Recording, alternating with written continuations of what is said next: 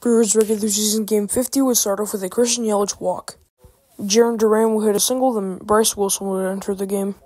The Brewers will go 1-2-3. The Red Sox will go 1-2-3. A sac fly by Bryce Duran will make it 1-0 Brewers.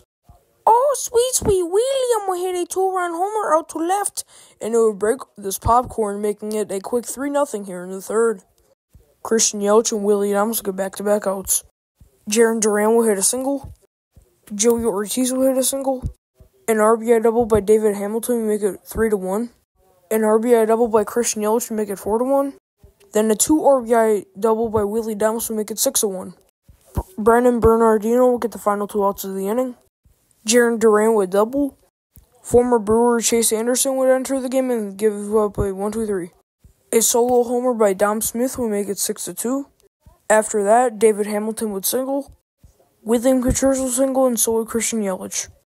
Brian Hudson would enter the game and give up a single to Connor Wong. Blake Perkins will get walked. The Red Sox will go 1-2-3. Yelich would single, Adames would double, then a sac fly would make it 7-2. Yoel Palmas would finish out the game in the ninth with a David Hamilton single. Alright, the Brewers take game 1 of 3 of the series. They win 7-2. The record is now 29-21. And the Brewers' respected Brewers player of the game goes to William Contreras. Honorable mention goes to Willie Adams for his multiple extra base hits.